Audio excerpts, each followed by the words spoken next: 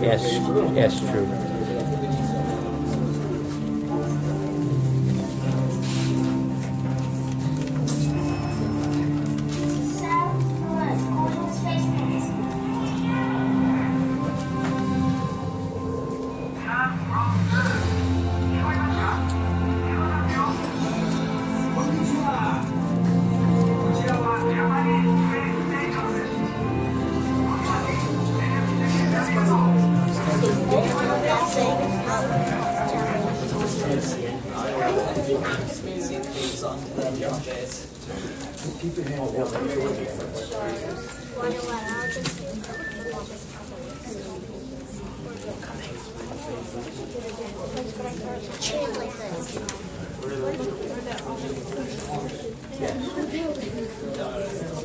Just have a little way of saying it. Well, I want to thank you all for being here today.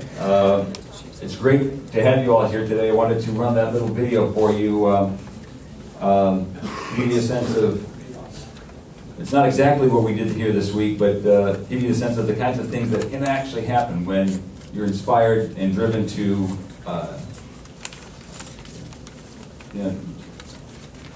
go on a goal and actually make that goal happen. So just by a bit of orientation, especially for our visitors, what we've got up here is a satellite tracking program right here. This white disk is what we call the satellite footprint. It's how much of the Earth the International Space Station can currently see. This little X right here is us here at the Kopernik Observatory. And when that white disk starts to get inside where our X is inside that white disk, that's when technically we should be able to talk to the International Space Station. Some other information about that is it's telling us the azimuth, which is the north, south, east or west direction we have to aim our antennas, and also the elevation, because it's going to be tracking through the sky. So right when this disk gets to this edge, here we're going to start calling. The ham radio operator today is Kathy, and she will be calling the call sign on the International Space Station. Once they hear us, they'll call back, and then we'll get started with our questions. We've got about a 10-minute window, if we're really lucky, where we can pick them up right at the horizon. And we practiced this a couple of times, so our students are ready to go. And we're really looking forward to talking to Gennady. There are actually right now 3 astronauts or cosmonauts on the International Space Station. One American is Scott Kelly. He's actually on there for a year. And he actually has an identical twin, Mark Kelly, who also is an astronaut. He has since left the astronaut corps. But the two of them are doing sort of a side-by-side biological studies so that when Scott comes back, they can get a sense of what's the long-term effects on the body. And having an identical twin. I have 5 minutes to AOS. QSL, thank you much, and we'll give you a call in a second. I've got a control operator with our just watching our rotor and transmitter. And so he's saying that he's got 5 minutes before we should be able to see the International Space Station. So Scott Kelly is the one American currently on board. He, however, is not licensed as an amateur radio operator. The 2 Russians on board actually are ham radio operators. And so Gennady actually has a unique distinction in that he currently holds the world record for the amount of days spent in space. He has already spent over 800 days over a couple of missions in space. And by the time this mission is done, he will have spent, I think, 875 days in space. And this is actually what it'll look like for him, because that's him operating the ham radio station in the Russian segment of the International Space Station. So, are there any questions I can answer for you before we get started? Yes? How fast does the ISS travel?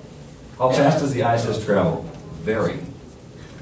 It's actually traveling 17,500 miles an hour. So basically, it's about, I think, 4 miles a second, 5 miles a second. So to get from here to downtown Binghamton would take 2 seconds. So it's really screaming along. And again, for those that may not know about this, you can actually, in the evening, you can actually see the International Space Station if it's clear. It just is this bright light that moves very slowly across the sky. It doesn't have any blinking lights on it. And right now it's not visible the way the orbit is currently mapping on the Earth. It's more of a daytime satellite for us right now, but in a couple weeks it'll become visible again. So, so what we're going to do here is, again, Kathy, while we're ready to start, Kathy will actually call the ham radio call sign that's on the International Space Station. She'll be using a phonetic alphabet. It's Oscar November 4, no, Oscar Romeo 4, India Sierra Sierra, and all our students here learned about the phonetic alphabet. It's a way of confirming whether because a B sounds like a D, sounds like an E. So by using a phonetic alphabet, it makes it clear what you're trying to communicate. So she'll call OR for ISS, and the ham radio call sign here at Kopernik is K2ZRO, and so she'll call it Kilo 2 Zulu Romeo Oscar, and she'll keep calling until we finally hear his signal come back, and then we'll get started with our questions. All right, that's the computer telling us that it's about to. We're about, I'd say, 3 minutes away. 2 or 3 minutes away. So what I'm going to do is get back into my audio engineer's position, and I'll ask Steve to open up the squelch. So we're going to start hearing a rush of sound, and other than when Kathy's transmitting, and then once we finally hear him, we should actually hear him. Now, again, you have to remember that Russian is, English is not his first language. But, so you have to listen probably a little more closely than you might otherwise, but we've had a couple of, he's had a number of other successful contacts, so we're very fortunate again to be able to speak with him. So I'm going to start getting ready for this contact.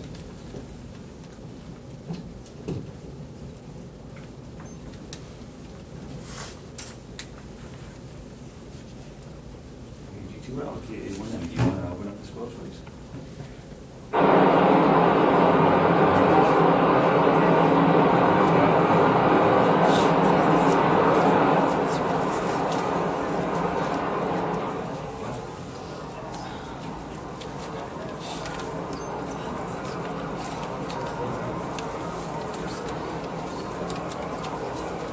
So right now the space station is directly above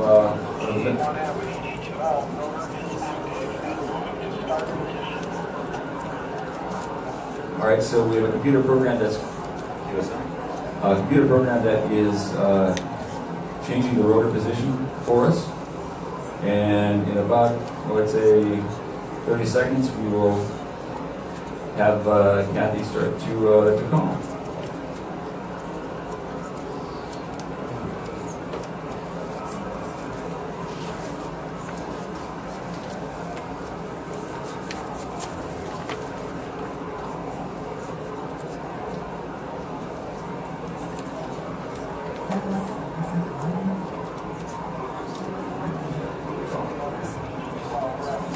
Oscar Romeo 4, India Sierra Sierra, this is Kilo 2, Zulu, Romeo Oscar, do you copy? Over.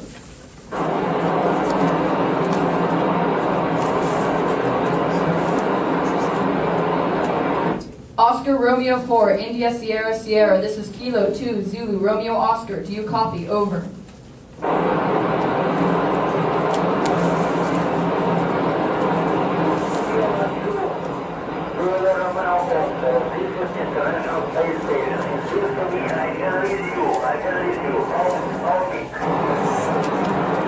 Welcome to the Kopernik Observatory. Here is the first question. Hi, this is Aiden. How does the space station deal with the threats of that junk or steer clear of any natural pieces of space debris, like a meteor or bits and pieces of comets? Over.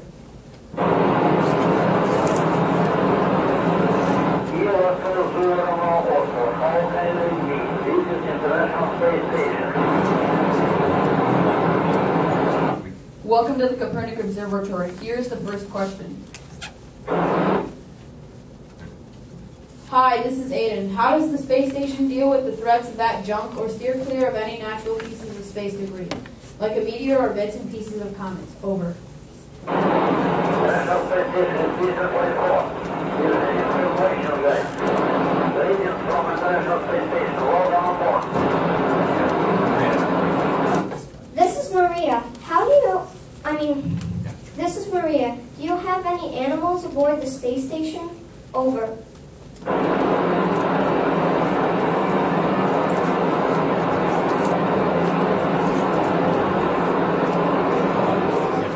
Here. Oscar, how can you read me?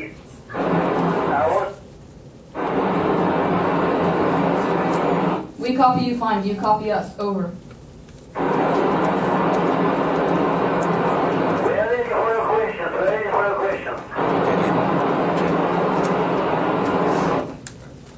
Hi, this is Aiden. How does the space station deal with the threats of that junk or steer clear of any natural pieces of space debris, like a meteor or bits and pieces of comets? Over. Okay, thank you very much for a good question. You're quite right. We have this threat in space because of many parts of the satellite. But in case of this situation, we have special program on board space station, and initiating this program, we can increase our altitude or decrease just to avoid collision. Over. This is Maria. Do you have any animals aboard the space station? Over. Okay, we have some animals and we have in past times. This is the fish, this is mice, this is spiders on board Mir station. I conducted experience with slow birds. Over. This is Julian. How long can an astronaut stay in space? Over.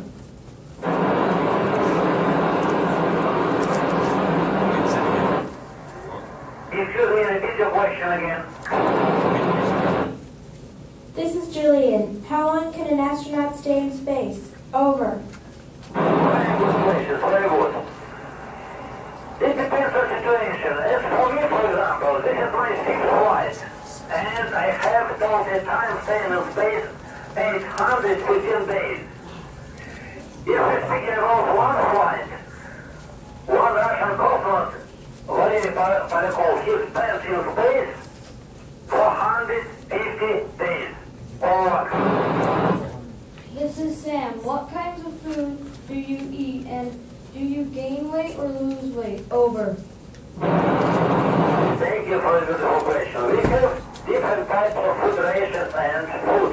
Dehydrated, sublimated, canned food, fresh food, for example. Last Progress, our cargo ship which docks to the space station last Sunday, this cargo ship brought up for us some fresh vegetables and fruits like oranges, apples, onion, or...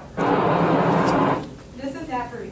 Do you actually have a defined day and night as we do on Earth? And do you sleep 8 hours a day? Over. Okay, we are living and working and having rest in space according to GMT time, Greenwich time. And usually we have 8 hours sleeping time and 9 hours this is working day. And 7 hours this is just pre-sleep and after sleep time. Over. This is Matt. How do the astronauts keep in touch with their families while they're away so long? Over. No problem.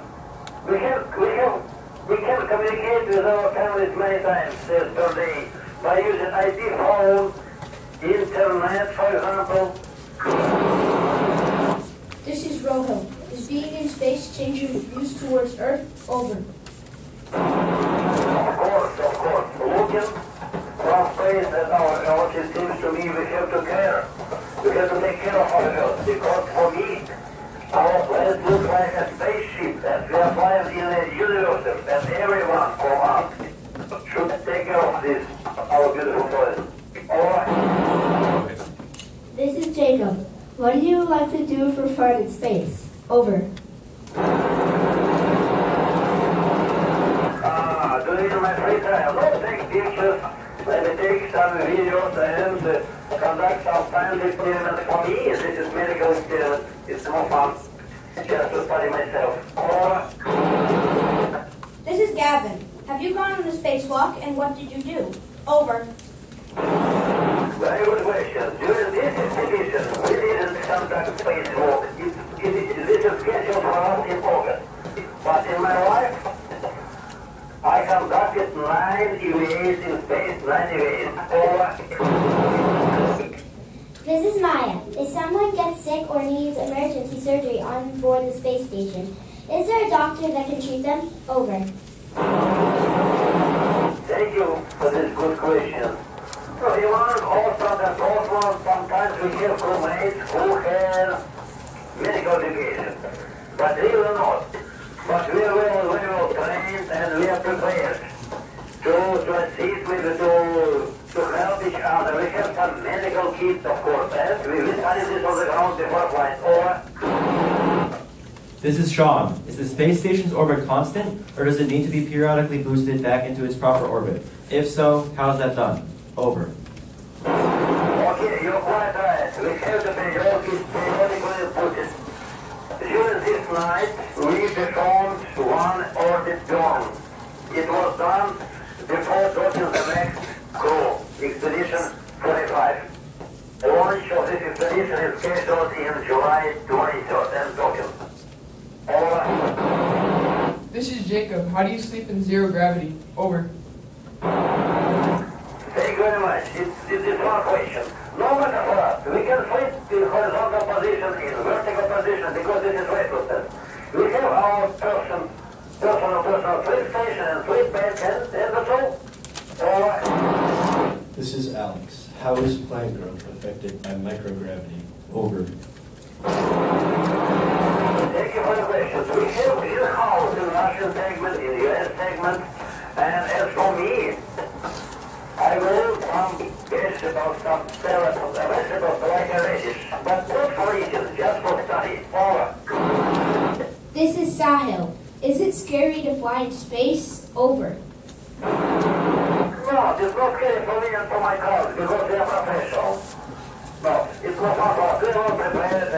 We know this is dangerous, but we don't fear. Over. This is Zachary.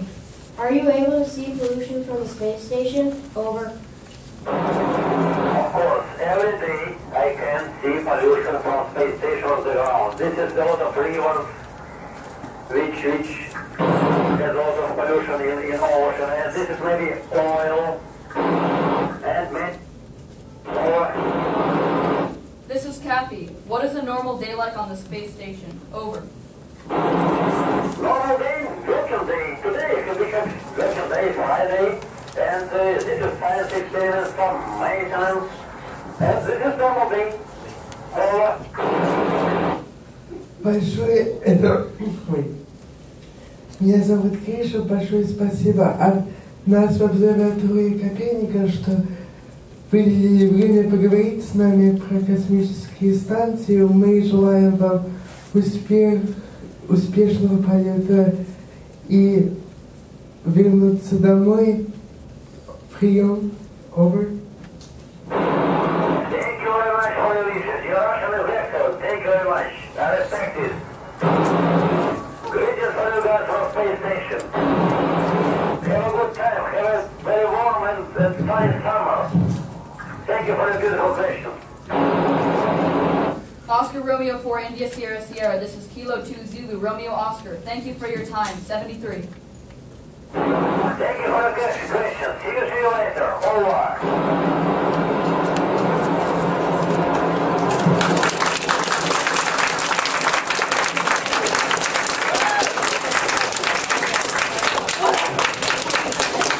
All right.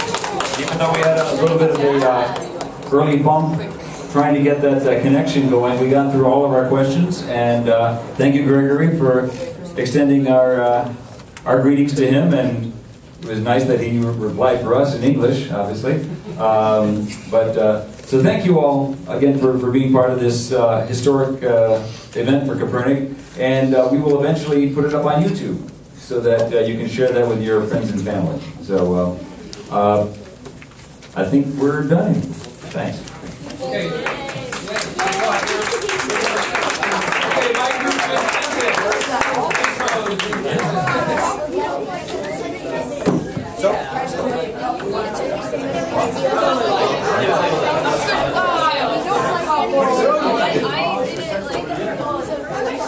Yeah, the battery died. What's that? The battery died. I had to get it for camera. You could just switch the battery next time. The battery's like stuck in that one. Oh. Like, usually. Yeah.